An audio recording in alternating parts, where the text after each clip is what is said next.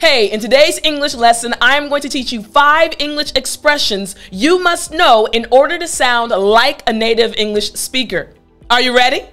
Well then, I'm teacher Tiffany. Let's jump right in. The very first English expression you must know is to catch up with. To catch up with. Now, as you listen to the story, see if you can guess the meaning of the expression, to catch up with. It was their high school reunion. It had been 20 years since the last time they spent time together, and they were excited to see each other, talk about their families, take pictures, and catch up with each other. They were having a wonderful time, reminiscing about high school and talking about everything that had happened over the last 20 years. They were catching up with each other. But in the midst of their conversations, Barbara, one of the friends, said, "Hey guys, have you all heard from Brian?" And they all said, "Man, no, we haven't heard from Brian in years either." And Barbara said, "Man, I would love to catch up with Brian. When we were in high school, we always hung out with each other, but I haven't been able to get in contact with him for years." And as Barbara was speaking, guess who walked up behind her? Brian. Brian tapped her on the shoulder and said, "Hey, Barbara, how you doing?" Barbara screamed, "Brian, you're here!" And she gave him a big hug. And he said, "You know, Barbara, I'm looking forward to catching up with you as well." Do you know the meaning? Could you guess the meaning of the expression to catch up with? Well, let me tell you the meaning. So the expression to catch up with, it means to speak to someone whom one has not seen for some time or for a long time in order to find out what they've been doing.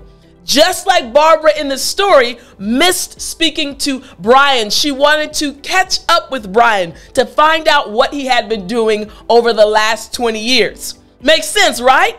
Now, let me give you some example sentences that will help you use this in real life. Sentence number 1. It's always great to catch up with old friends, just like the high school friends were catching up with each other during their reunion. So again, it's always great to catch up with old friends. Next, Samantha left to go catch up with some old friends from college. She wanted to catch up with her friends to find out what they had been doing. And finally, the third one, high school reunions, like our story, are great ways for old friends and classmates to catch up with each other. All right, so makes sense. You can now use this expression, to catch up with. Very good. Now, the next expression is also very important. The next expression is to get ripped off by. To get ripped off by. Now, as you listen to the story, see if you again can guess the meaning of the expression to get ripped off by. It was their very first date. They were excited to be going out to a restaurant together, and she was holding her flowers, excited because she had liked him for a long time, and he was looking forward to taking her to his favorite restaurant. So they finally arrived, and he took her purse and he took the flowers and said, "Hey, I'll let you sit down first." And he let her sit down, and he cleared his throat and said, I really have liked you for a long time. And she said, "I've liked you too." And they proceeded to talk for a long time after they ordered their food, and they were having a wonderful time together. The food came, and she enjoyed her meal, and he enjoyed his meal. But then the bill came. Now, it was his favorite restaurant, so he knew the majority of the prices.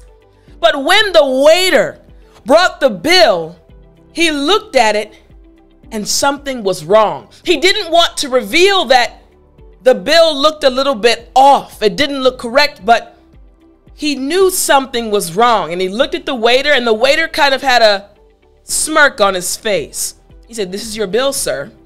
But the young man, he didn't want to be embarrassed in front of the young lady he had invited out to dinner, so he took out his card and he gave it to the waiter. And the waiter said, "Thank you." The waiter took the bill back with his card and wrung his card and swiped his card, and then he brought it back to the young man and said, "Thank you, sir." So the young man put his card back in his wallet, but the young girl could tell something was wrong. And she said, Are you okay? He said, I'm fine. Let's just go. So she picked up her flowers, she picked up her purse, and she followed him outside of the restaurant, and they went to find their bikes. And she said, "Something is wrong." He said, "I just got ripped off."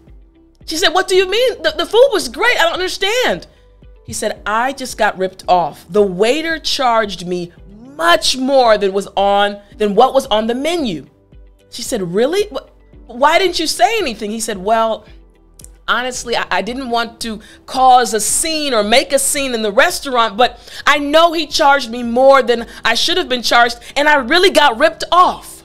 And the young lady said, "Listen, the meal was great, the company was great, but I don't like that you got ripped off. Let's walk back in the restaurant and talk to the manager." And the young man looked at her and said, "You'd be okay with that?" She said, "Listen, you're a great guy. You don't deserve to get ripped off." And he smiled and said, "Man, I like you even more." And they walked back into the restaurant and spoke with the manager and told the manager that they had gotten ripped off. And the manager took care of everything. Do you know the meaning of the expression? Come on, get ripped off. You got it? Now, the expression "get ripped off," it means to cheat someone by charging them too much for something, just like the waiter charged the young man more than he should have been charged. Again, in English, we say to get ripped off by. So, to cheat someone by charging them too much. Now, I want to give you some example sentences using this expression. Here we go. The first example sentence: the man at the kiosk ripped me off by charging me too much for something that broke so easily. Sentence number 2: the restaurant is a ripoff because its price is over the moon with mediocre taste. The food's not even that good. Now, sentence number 3: concession stands are a huge ripoff due to the quality of food and snacks you could get for the same price elsewhere. Again, in English, we say to get ripped off by. So it makes sense, right? Now, we're going to move on to our third expression, but I want to let you know something. If you're enjoying this lesson, if you're enjoying the stories that go along with the expressions, you'll really like my English Vocabulary with Tiffani channel. That's right. Every single day of the week, except for Saturday, I teach an English lesson. I tell stories, and I also help you understand how to pronounce the English vocabulary words. So, if you want to improve your English vocabulary and learn a new word every day, go to English Vocabulary with Tiffani or hit the link in the description, and you can watch new videos every single day. So, let's keep moving on to expression number 3. Now, the third expression is to go for a ride. To go for a ride. Now, as you listen to the story, once again, see if you can guess the meaning of this expression. They had been together for almost 40 years. They were high school sweethearts and they loved being together. And today, they were going for a ride, just like they did every Sunday at 9 a.m. They would go for a ride down their favorite road, and they look at the countryside and they see the animals, and they would just talk about their life together. But today was just a little bit different. You see, a few weeks prior, they had found out that the wife had dementia. So in a few short months, she would start forgetting things, but her husband did not want her to forget about their Sunday rides. So he said, "Baby, listen, I know we got some bad news, and I know in a few months things are going to change, but do you want to go for a ride? Do you want to go for a ride and see some new things and have our conversations like we used to?" And she said, "Baby, yes, let's go for a ride." So they went out to the car, got in, and they went for their ride. Do you know the meaning? You know it. Exactly. So here's the definition of the expression to go for a ride. It literally just means to go for a brief, leisurely outing, as in a car or a motorcycle. Again, just a brief ride, just like the older couple wanted to go out and look at the countryside like they did every Sunday at 9 a.m. Again, in English, we say to go for a ride, a brief, leisurely, relaxing outing in a car or on a motorcycle. Now, let me give you some example sentences to help you use this in real life. Jenny just got a new car for her birthday, so I think we're going to go for a ride after school. Think about how exciting it would be to go for a ride after school in your friend's new car. Jenny just got a new car for her birthday, so I think we're going to go for a ride after school. Here's the second example sentence. My parents and I got into an argument, so I left for a ride to cool off. This individual was angry with his or her parents, so he or she needed to go for a ride, take a leisurely ride in his or her car to relax or cool off. In English, we say go for a ride. And third, on Sundays, like the couple, I like to go for a ride on my bike around town. Again, on Sundays, I like to go for a ride on my bike around town. Makes sense, right? The third expression, again, a commonly used expression, to go for a ride. All right, now let's move on to expression number 4. This expression you must also know. The fourth expression is to fall apart.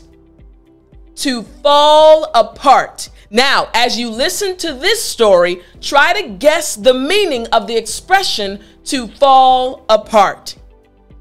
It was a Friday afternoon, and Caroline was sitting with her friends, telling them what had happened between her and Mark. You see, Caroline and Mark had been together for a long time. They had been high school sweethearts, and now they were in college. But Caroline said that her and Mark were breaking up, and she totally fell apart. She loved Mark. She didn't want to break up with Mark, but unfortunately, things just weren't working out. And her friends were standing around her, trying to encourage her, saying that, listen, you are an amazing person, Caroline. Don't worry. You'll find another guy. But as Caroline was falling apart and crying and saying how much she loved Mark, her phone rang. As she picked up the phone, she looked and she saw that it was Mark. She said, hello? Sniffling. Mark said, Caroline, are you okay? She said, I'm fine, Mark. How are you? He said, Caroline, I've been falling apart all day. I miss you so much. Can we please work this out? And suddenly a smile came across Caroline's face. She said, Mark, I love you too. Let's work it out. And she hung up the phone, and suddenly another smile came across her face, and she told her friends, thank you so much for your comfort, but we're gonna work it out. She wasn't falling apart anymore. Did you guess the meaning? I think you did. Now, falling apart. To fall apart just means to lose one's capacity to cope. All of a sudden, as Caroline was telling the story, she started crying and talking about what was happening between her and Mark. She fell apart. She couldn't cope with the sadness anymore. In English, we say to fall apart. So let me give you a few example sentences. Here we go. The first one, knowing how the groom is, their marriage is likely to fall apart. Again, they're not going to be able to cope. They're both going to quit. Again, one more time, knowing how the groom is, their marriage is likely to fall apart. Sentence number 2, I was really close with my dad, and I started to fall apart after his death. I couldn't cope with life. I was crying. I was distraught. I couldn't cope. I started to fall apart after his death. And number 3, I was really falling apart during the breakup between my fiance and me. similar to Caroline and Mark's situation before they decided to come back together. Again, I was really falling apart during the breakup between my fiance and me. Makes sense, right? In English, we say to fall apart. Now, one more English expression that you must know. The fifth English expression that you must know in order to sound like a native English speaker is in denial. In denial. Now, as you listen to this story, just like the previous stories, I want you to try to guess the meaning of this expression, in denial. He was leaving the office. He had been working there for about 10 years, and he thought he was the best employee they ever had. He was kind of arrogant, and so many of the employees didn't like him. So when he got the call from his manager telling him that he was fired, he could not believe it. He was completely in denial as he packed his bags and put his boxes together. You have got to be kidding me. They're firing me? No, I'm the best employee they've ever had. And as he was walking out the door, he was still in denial. He said, this has to be a joke. Look at all these employees. None of them are better than me. I am the best employee they've ever had. I know they're going to call me back tomorrow and say, oh, we're so sorry, Scott. Please come back. This man was in denial. He could not believe that they would even think about firing him. Do you know the meaning? I think you got it. All right. In denial, another expression you need to know. In denial means refusing to admit the truth or reality of something unpleasant. He got fired, but he didn't want to believe. He didn't want to understand the truth of the situation, that he was being let go. He was in denial, refusing to admit the truth. So let me give you some example sentences for this expression. The first one. The patient came in to see the results and was immediately in denial. Couldn't believe what the doctor said. Number two, ever since the breakup, she's been in denial. And sentence number three, my parents are in denial and they still make breakfast for my brother who recently passed away. They refuse to admit the truth that my brother is no longer alive. In English, we say in denial. Now, I hope you use each of these expressions at least one time today, and I'll talk to you next time.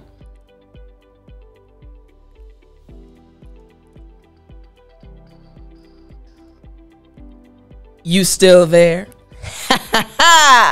You know what time it is. It's story time. Hey, I said it's story time. All right. So today I want to tell you a story about two of my favorite people. They're two of my closest friends, Janelli and Marvin. If you're watching this, I love you guys. So I met Janelli and Marvin when I was an English teacher in South Korea. We were all missionary English teachers and we loved our jobs. But we had many different assignments as English missionary teachers. So as time went on, we got closer, and I remember when I stopped working at the same institute they were working at. They worked about maybe 2 hours from the institute I was working at, but we still stayed in contact and we would see each other on the weekends. We went to the same church. So time went on, we got closer, we spent lots of time together, and at that time, I was in grad school. So I actually was a missionary English teacher, and I also was able to get a scholarship from the Korean government, and I was studying Oriental painting. So time moved on, years went by, and I was about to graduate from my program, still in South Korea. Now, Janelli and Marvin were also still in South Korea, but my graduation actually was, let's say, for example, in March. But their contract ended in February. So when their teaching contract ended, they would need to go back to America or come back to America.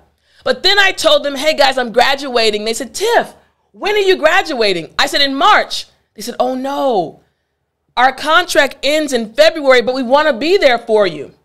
So I said, oh, really? I said, hey, I understand if you can't stay. I get it. Like, you have to go back home.